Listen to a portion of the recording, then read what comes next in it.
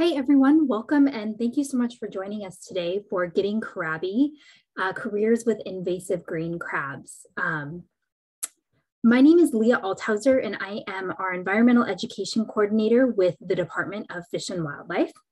I use she, her pronouns, and I would like to introduce that just before we begin, a couple of quick housekeeping things. So this program is part of our Wild Washington Environmental Education Program. You can learn more about Wild Washington. I'm going to pop a link in the chat really quick. So we have, we do career connections, we have field trip kits, and other exciting outdoor activities. We have enabled closed captioning, but if you would like to turn it off, please click the button with the two C's in the lower right-hand corner of your toolbar, and you'll see an option for turning off subtitles. We won't be taking any verbal questions today, so raised hands will not be called on. But if you do have a question, please put it in the Q&A, and we will ask Chelsea at the end. Today's event will be recorded for those who are unable to attend. So please check out the WDFW YouTube channel to find past Wild Washington live recordings. And with that being said, I'm really excited to introduce our presenter today. Chelsea Buffington is the lead biologist on our European green crab team, and her work involves getting to know a little bit more about European green crabs and figuring out what are we going to do about this species. So Chelsea, thank you so much for joining us today and welcome. Hi everyone, thanks for having me. Let's see here. So I'm going to share my screen. All right. So hello everyone. Thank you so much for inviting me to be here today. As Leah stated, my name is Chelsea Buffington and I work for the Washington Department of Fish and Wildlife's Aquatic Invasive Species Unit. My primary role is as the department's European green crab management lead. And I'll get into more of what that means and what I do on a day to month to year basis a little later on. But first, I'm going to talk about myself a little bit because who doesn't love to do that? I am a Pacific Northwest native. I grew up in Lewis County in a small town called Onalaska. So I spent a lot of time playing outside and enjoying the pristine habitats that we get to call home here. I have family members who are extremely enthusiastic for anything hunting and fishing, and I myself love to get out into the woods to hike, gather up some mushrooms, poke around tidal pools, go paddling with my pups, and soak up all the things we sometimes take for granted in this region. I always had a strong interest in science-related topics, but when growing up, but that wasn't my initial career path. I started down the path of business and quickly learned that that actually wasn't for me. So I started my science career path by attending Portland State University with a plan to get a bachelor's in organismal biology. After a year or so, I was fortunate enough to do a study abroad program in Australia at James Cook University. I wound up actually transferring there and I stayed and completed my studies and I received my Bachelor of Science in Marine Biology in 2015. I felt very privileged to be able to attend this university. They are currently ranked as the top marine and freshwater biology institution in the world. When I was there, I was able to learn from professors that were leaders in their fields. We did a lot of hands-on fieldwork in a variety of topics from fisheries management, conservation, biodiversity, and I even wound up in the desert studying a tree at one point. That wasn't exactly my favorite field trip that I went on. But it definitely stuck with me and I learned a lot from that. Definitely have a fear of flies now and sulfur tasting water, and everything was so hot that I think I burnt my tongue on an orange. All in all, these experiences overseas were very vital to developing my career path and getting me the knowledge and skills to do things I'm currently doing with the department. When I returned from Australia, I had a little bit of a hard time getting a job, which is okay, it happens. I worked for the Oregon Department of Fish and Wildlife as a port sampler for one season, and I traveled a little bit after that to see what I could see and learn what I could learn. I served with AmeriCorps mentoring students, and I ultimately wound up back at PSU to get a graduate certificate in GIS. Their program was fantastic. I got to work with professors that really knew their specialties, and I even got the opportunity to work on a project with an assistant professor from Hamilton College on the East Coast. And I got a couple maps published in her book. This experience was another step in my career path that has set me on a trajectory to where I am today.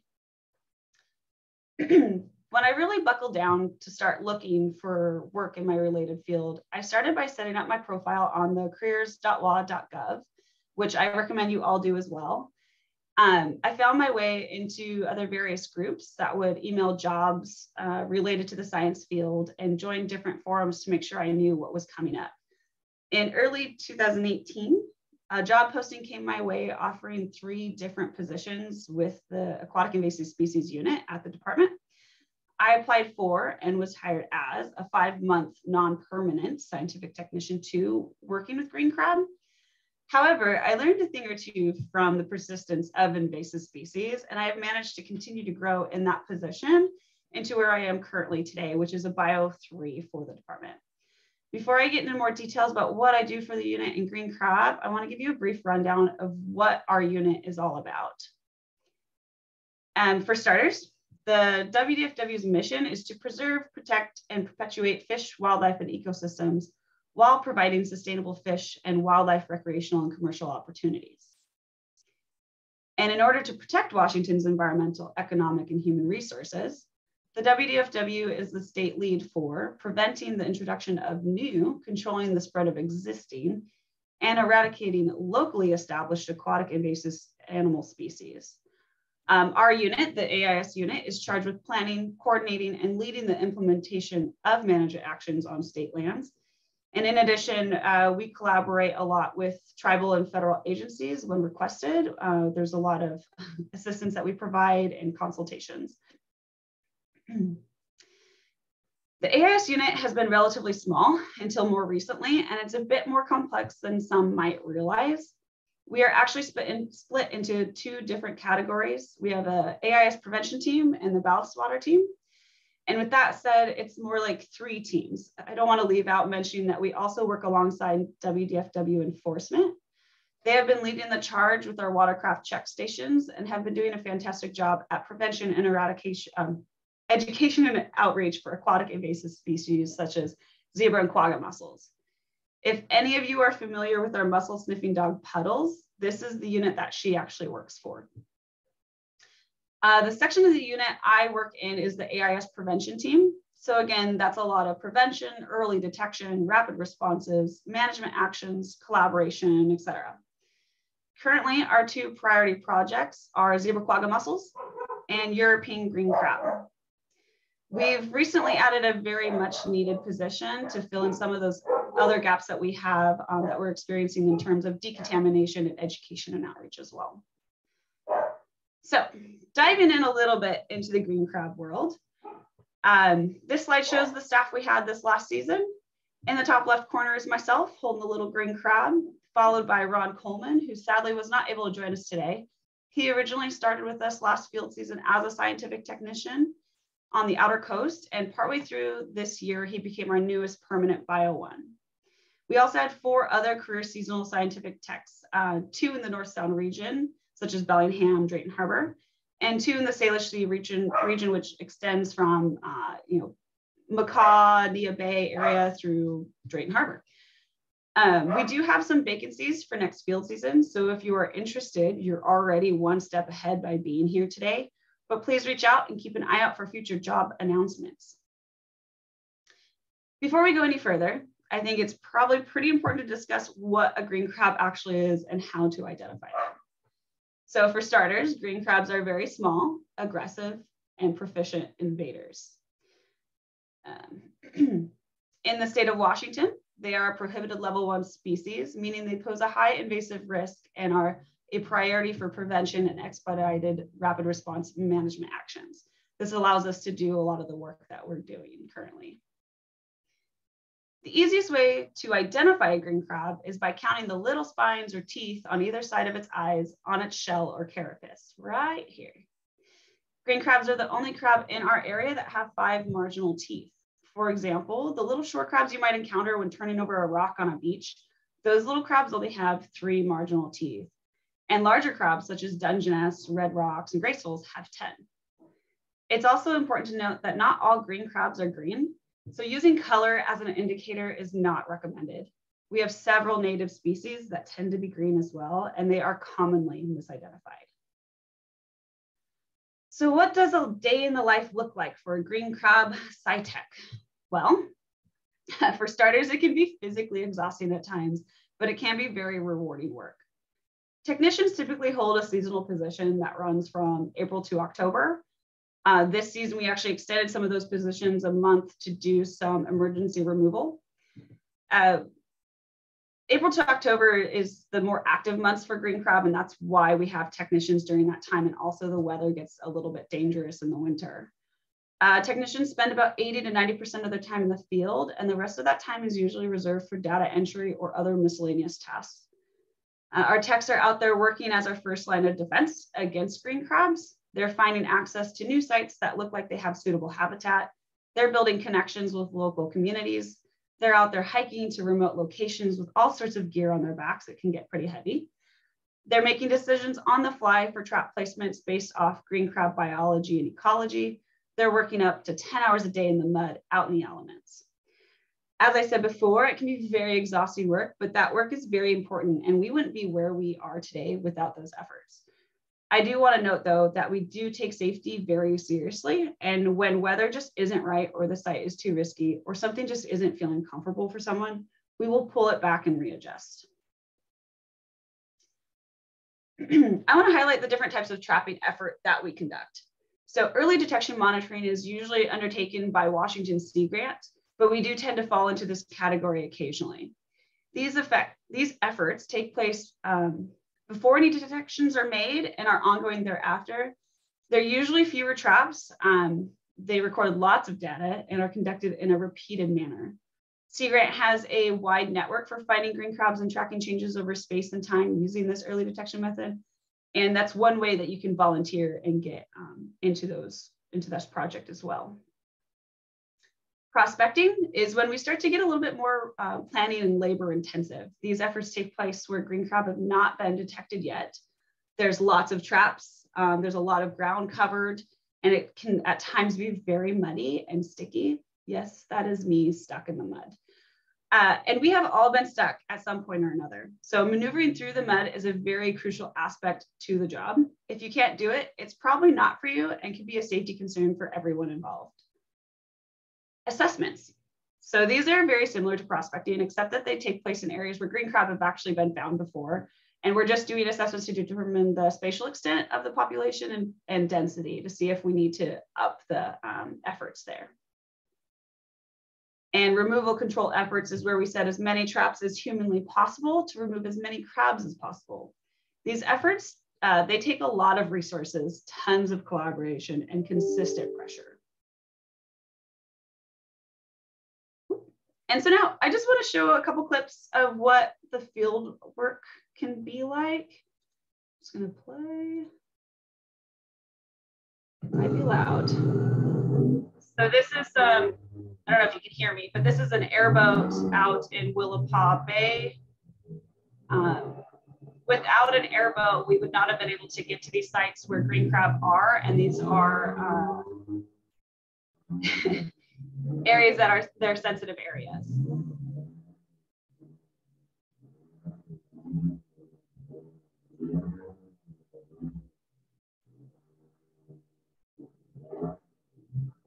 Airboats can be a lot of fun, I will admit.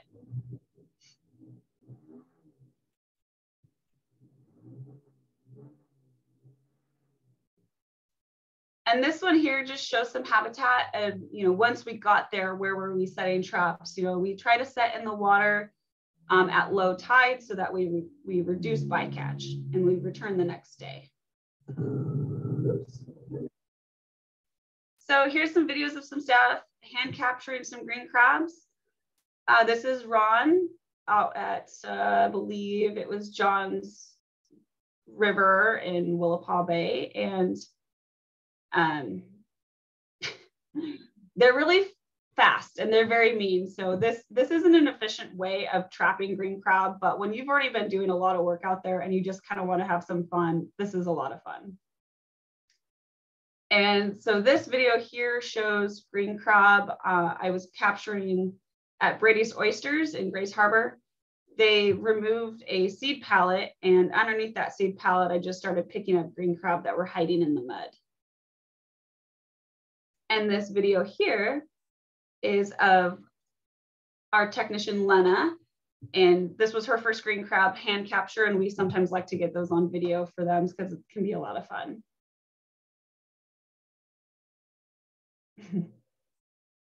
I don't know how it got in the rock so fast. I saw it and I was like, you have to go there now.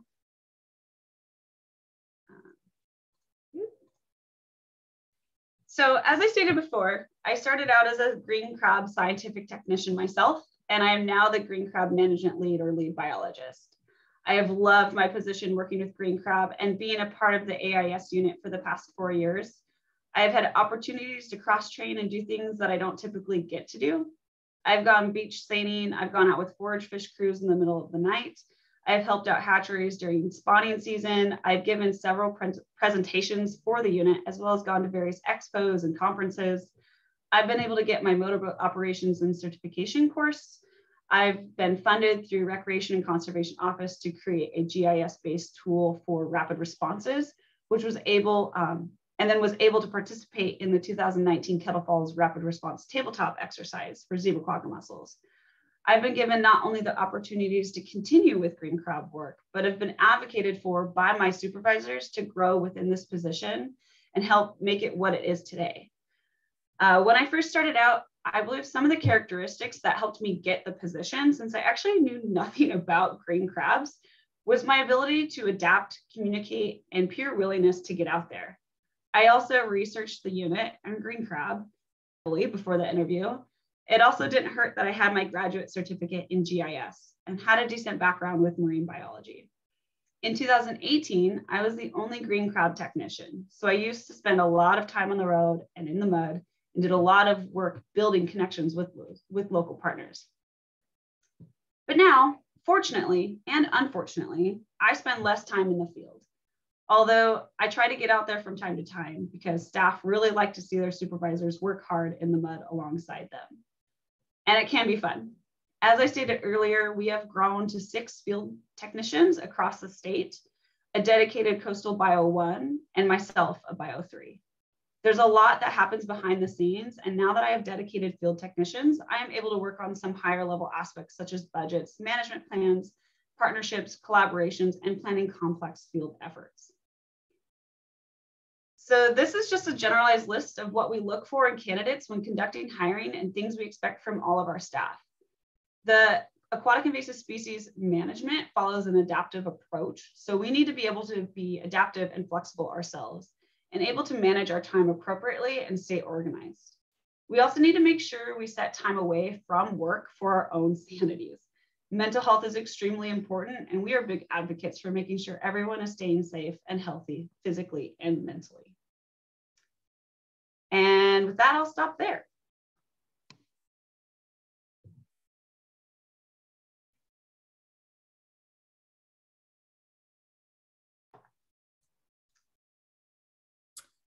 Awesome. Thank you so much, Chelsea. Our first question is from Chase, and he says, walking in the mud is hard. I've assisted with some estuary field work, and it's a huge workout, and I've gotten just about waist deep. Is there a better way to walk in the mud? This is an ongoing battle. I think that, you know, we use lacrosse hip waders, and those boots hug your ankles really well. And it's actually kind of a battle with all the shellfish growers to make sure that we all have enough boots in this area to get out there. It's one of those things that you just have to learn when you're going through there. And I think that if you can you gotta stay quick. You can't sit and wait because you're gonna sink more, and you just have to have confidence in yourself to get your foot out and keep going. There are some videos that I believe Sea Grant has done in their presentations where they kind of try to show you how to maneuver your foot back and forth if you are stuck so you get out. If not, having a bucket really helps you just kind of limp along through the mud. Thank you. Our next question is from Laurel. She's an undergrad who was recently accepted into her university's GIS minor. Can you talk a bit about what you've had to do with GIS and how your certificate has helped you in this role? Yeah, so GIS, I mean, spatial analysis, I think is really important. And the more we learn about, I'm going to talk about just invasive species as a whole, but bringing in invasive species and using GIS to, take in different factors of climate change or, range expansion. There's a ton of different ways you can use GIS. So just knowing that you have those tools and being able to use that for, it just sets you a little bit above the rest, I feel like, in terms of you have a technology advancement of using GIS, because it's becoming more common, I think, for people to have backgrounds in GIS. But when I started, I was the first one in my unit to really have true education on it. And it has helped. I don't use it very often anymore, but if we have something that we need with spatial analysis, I understand the concepts and can talk with other experts on what we're looking for. Awesome, thank you.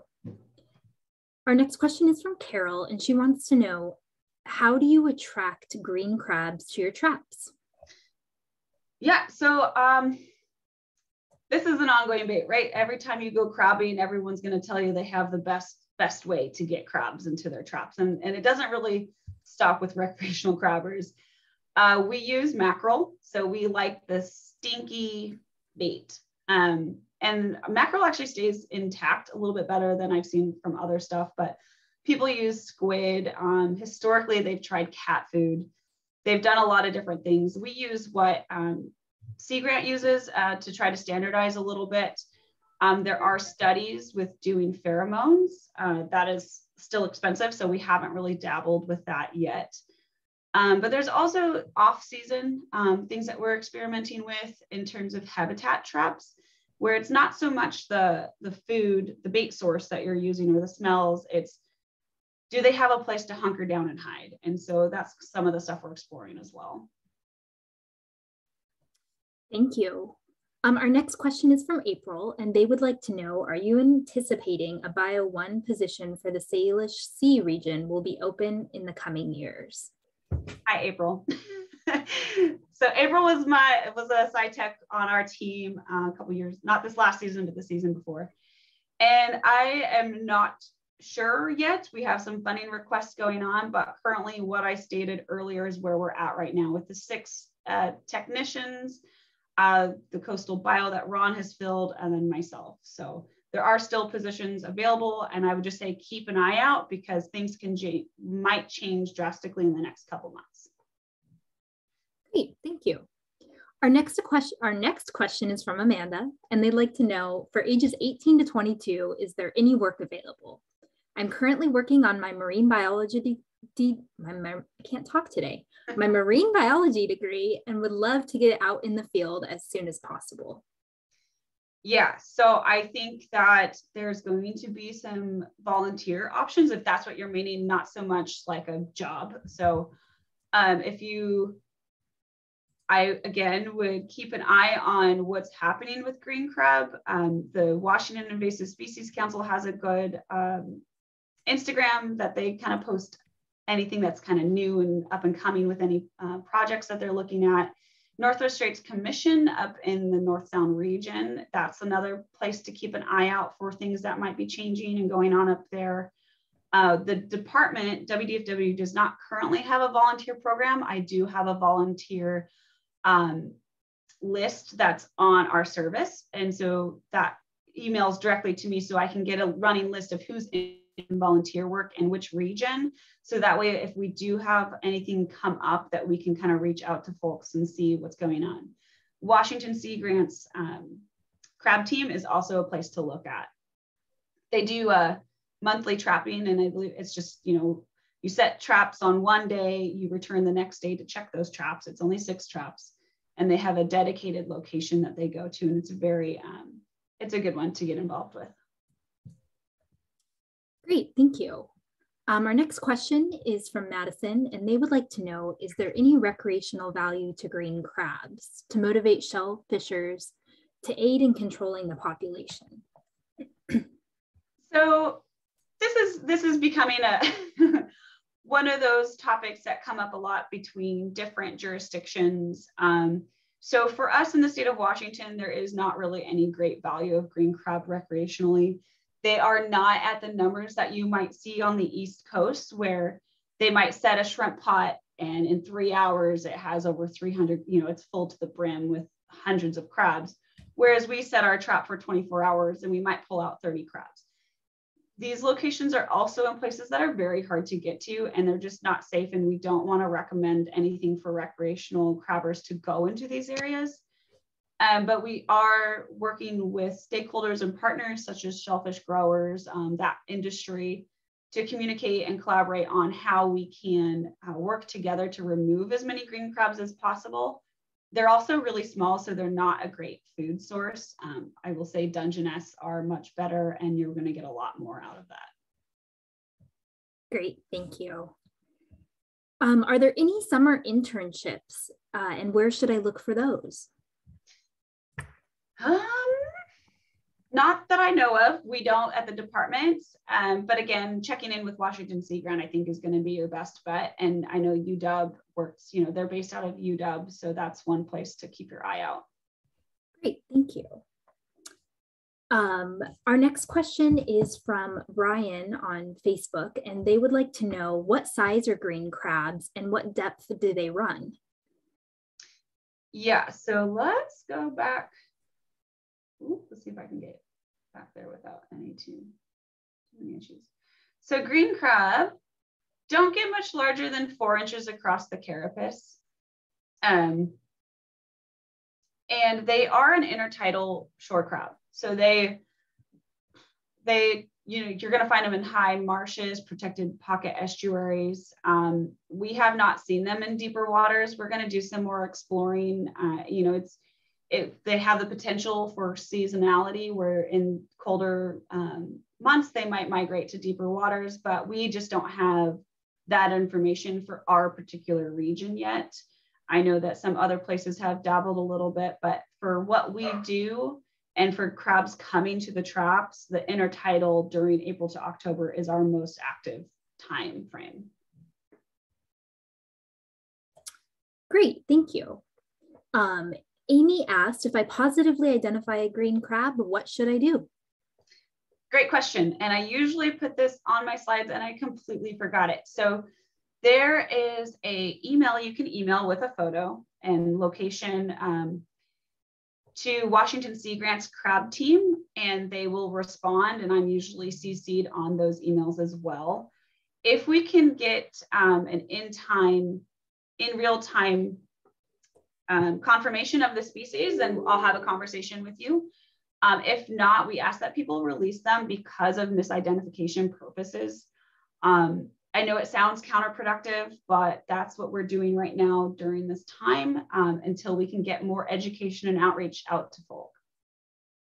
There's also the Washington Invasive Species reporting app.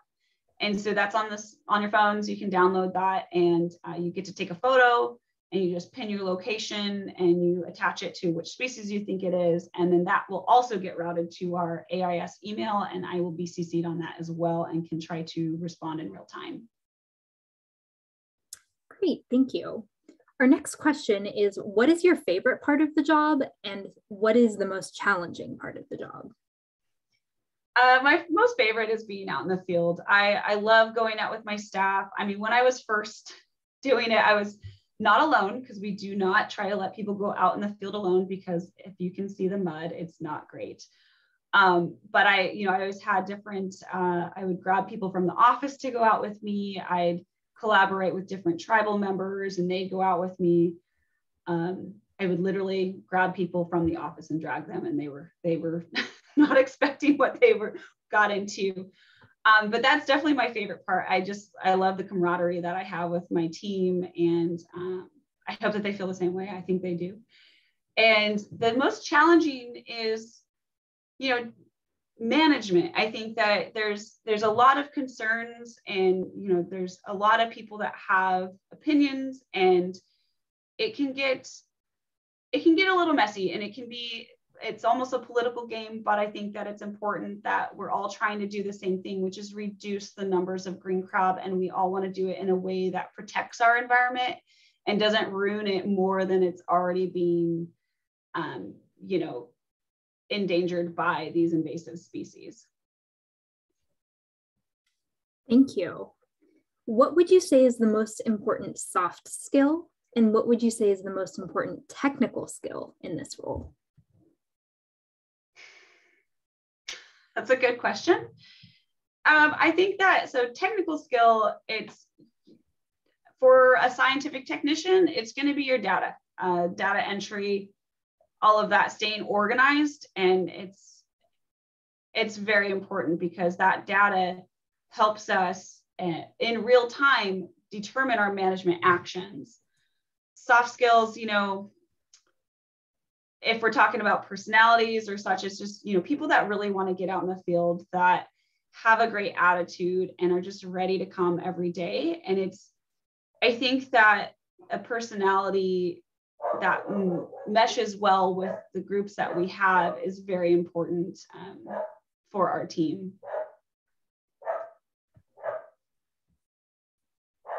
Thank you. And how do I get involved? Like if I am a student and I you know, next summer I want to come work for you, what should I do? How should I connect with you? Yeah, so like I said, Washington State Grant's a good source for figuring out some of the volunteer aspects, but if you're looking for full-time employment or the seasonal positions, it doesn't hurt to just reach out to the Washington Department of Fish and Wildlife, and it'll probably get directed to me somehow. But we do have an AIS email as well. I believe Leah's going to share some of those links and contacts. But for green crab in particular, I'm fine with people reaching out to me as well directly and expressing their interest.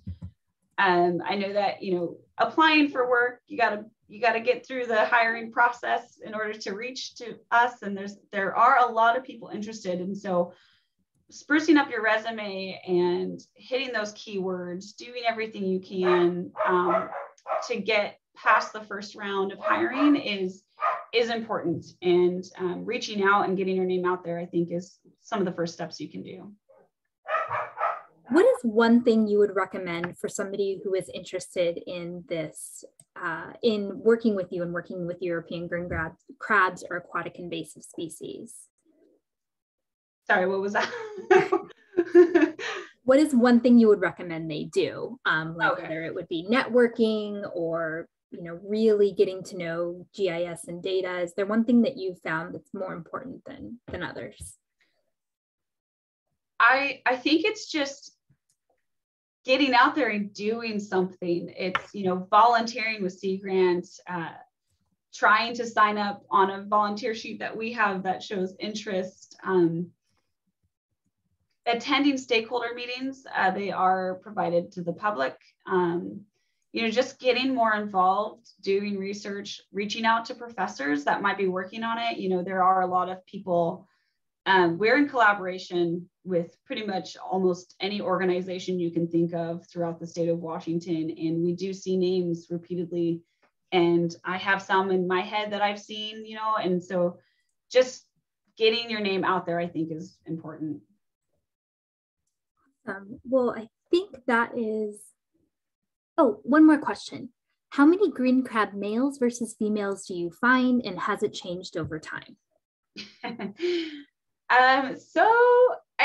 That's a hard question because it depends on where we're looking. And, you know, we do have sex bias in our traps, depending on the season. You know, there's a lot of questions for us, but typically what we're seeing in some of these areas where there's higher densities, I haven't really seen anything that shows a big skew. It's usually kind of like 1-to-1 from what I can tell.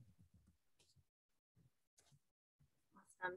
Well, Chelsea, thank you so much. This has been really informative. I know I've learned a lot, and I hope that the folks who've joined us have as well.